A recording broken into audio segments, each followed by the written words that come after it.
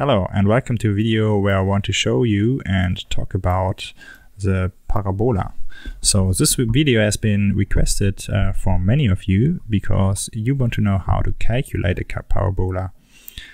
And yeah, we will calculate this parabola and move some objects on this parabola. So we start with a simple cube. We create the cube and we will set its position to 0, 0, 0. So this cube we will move among the parabola. So we will create a script called box jump, because basically that's what the box will do. It will jump. It will look like a jump. So let's edit this. And I've already imported 2 files. These files are in the video description, so you can download them as well and just put it anywhere in the asset folder. The first one is mass parabola. It's a simple parabola calculator and a parabola controller, which is a mono-behavior, which means you can put it on any object. But let's start with the simple one, the mass parabola. So this is a very basic script and basic approach to do it. So we create a variable called animation, and this animation we will use to measure the time. So basically it starts at 0 and we will add the time span. So it will add up as the time goes by.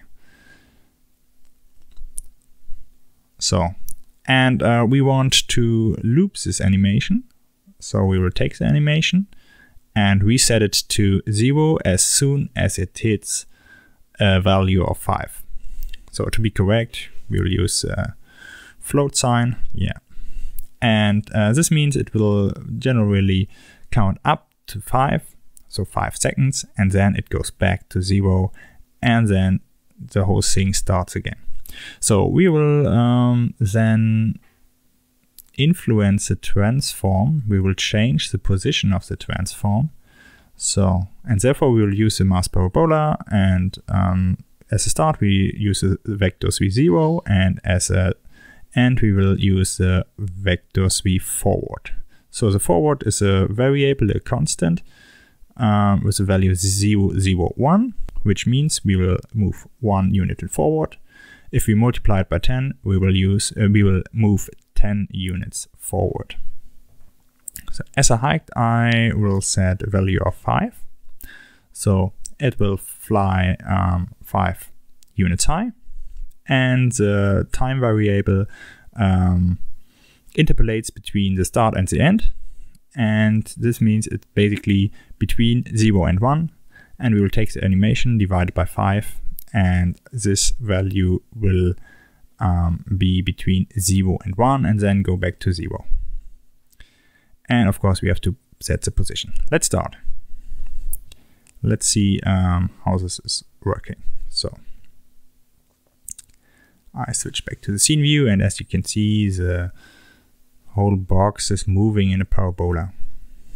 So this is one way to move the box among a parabola, and this is a very good technique for texts, and for some objects they shouldn't be influenced by physics, for example. And if you really want to know where the object is starting and where the target of the object is, because you can control it as you like. So this is working for 2 points, and the parabola is going straight up.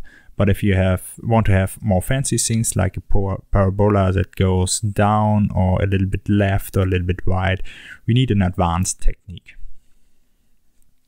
So I will stop that here, and we will have a look at the more advanced technique. So as I said, it's a mono-behavior, which means we can edit. It's a parabola controller.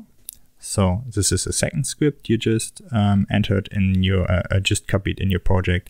We will create an empty called parabola root, which holds all the points the parabola will follow. And basically, as a basic parabola, we need 3 points. So The first one is the start point. The second one is the highest point in the parabola, and the third one is the end point. And we will call that punkt. So, and then we will have to set them in order to create a parabola. Now they are all in the same position. We will set them to 0. I will take the last one and I will create the same parabola as we did in the script. So 0, 0, 10, and we will use 0, 5, 5. And now we have the same points we just used for the simple parabola. So now we have to set this parabola root in our mono behavior. As you can see, there's already there's already a property for it. And now you can see in the editor the gizmo in red. So I will comment this out because we will need a little bit of code for this. That's a little bit different.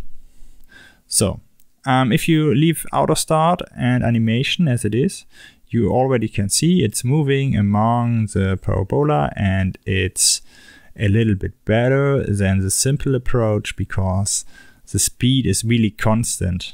If you have a very high parabola, the other one is very fast at the beginning, and at the top it's not so fast, and then it goes fast down again. And here it's really the speed is constant.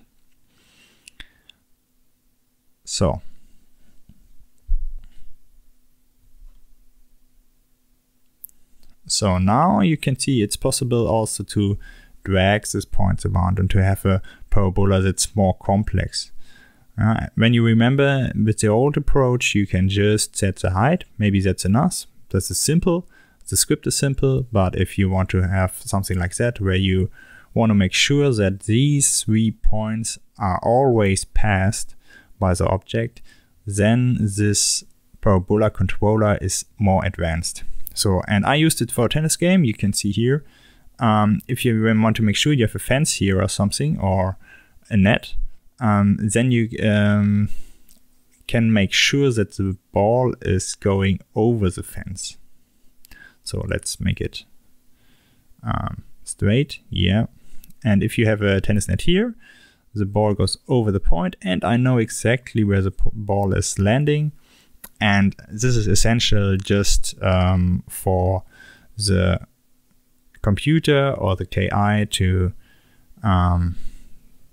just know where the ball is landing. And this is what I used there. So we can use script as well. So if you deactivate auto start and deactivate all the flags on the parabola controller, it won't start.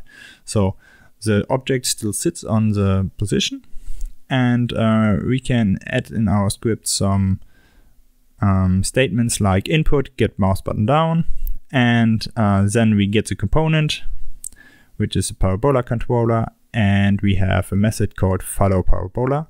And as soon as we call this method, the object starts to follow the parabola and then stops at the end. So as you can see on the bottom right, auto start and animation were not checked, and as soon as we click, the animation flag is set and the object is following the parabola. Yeah, that's basically it. You can play a little bit around with these simple approach and this more complex approach. You can see it's a little bit more code. It's a little bit more complex, and yeah, have fun.